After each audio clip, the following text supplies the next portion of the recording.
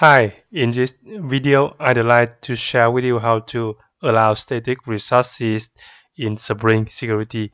I am Nam Hà Minh at codejava.net. When Spring Security is added to the class path, it will secure access to the entire application. That means all requests must be authenticated, including static resources such as images, JavaScript, CSS files.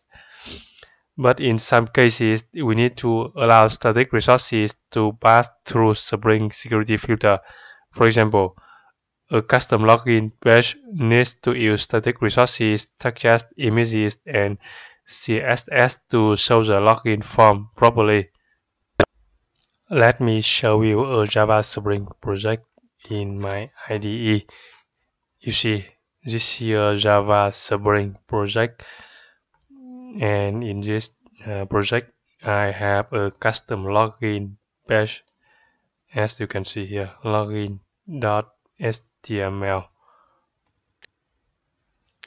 And you see in this login HTML page, it refers to a CSS file from WebJazz. It refers to Bootstrap library, and it also refers it needs to display an image inside images directory. Let me start this application, and you can see under static directory I have the directories images.js. You see, okay, the application has started, and let me access in a Chrome browser.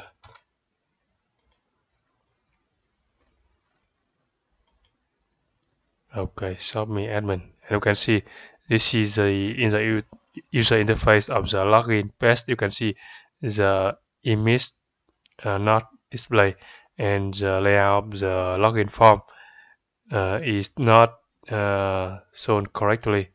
It's because it requires image and CSS files, and you can see some errors in the console here. Okay, I have the image here. Show me admin big.png. Okay, so to allow static resources to pass through Spring Security filter, we need to update the Spring Security configuration class. Let me open the Spring Security configuration class, Web Security config class here. You can see I declare bin of type security filter chain here, and to allow static resources you can declare bin of type web customizer like this, web security customizer. Customized web security. And to allow static resources, we just return a new object of type web security customizer using lambda expression like this. Web ignoring request matches, and I want to allow static resources in images, so I specify the URL pattern is /images/ and two asterisk, indicating that all files under this images directory will not be checked by Spring Security filter. Images there you see.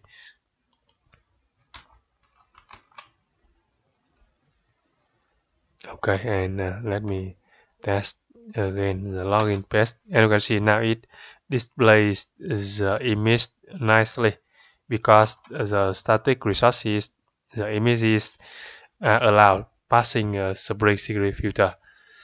And for CSS or JavaScript, you do a similar JS to asterisk /CSS. Suppose that you have CSS files under CSS directory.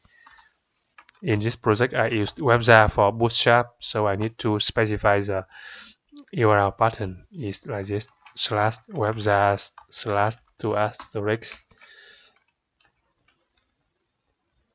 Okay, and let me refresh. And now you see no more errors in the console here. And now the login form is displayed properly with proper format. You can see the image, the style. Okay.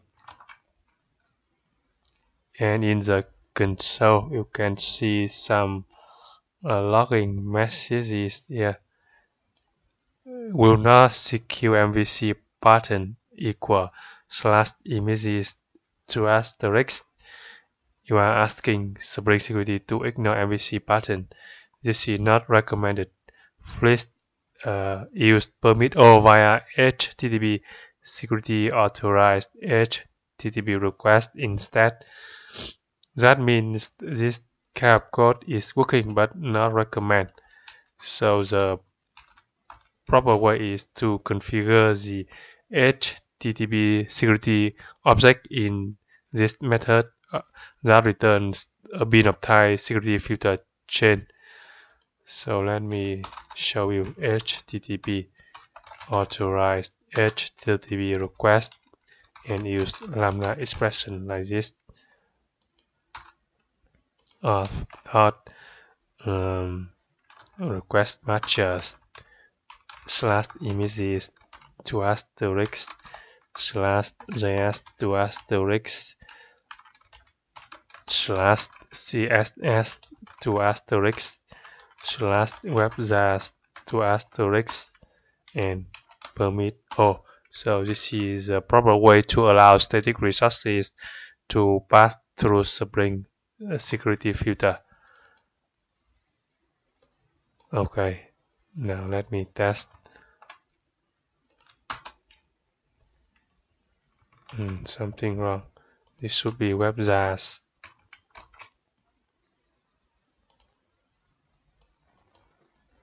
Okay, let me refresh the login form. Okay, you see it works nicely, and you don't see the warning message in the console here anymore. You see, so the proper way to allow static resources is using authorized HTTP request permit all method like this. Alright, so far you have seen how to allow static resources in Spring Security.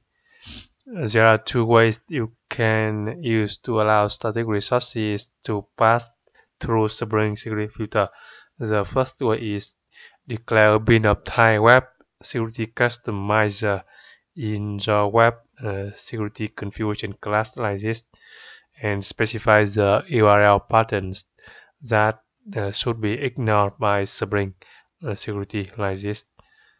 And the proper way is configure a request mapping matches via the HTTP security object like this: authorized HTTP request and auth request matches, and specifies the URL patterns that should be ignored by Spring Security and permit all like this. So I hope you found this video helpful. Please subscribe to my channel, like, comment, and share this video. Thanks for watching.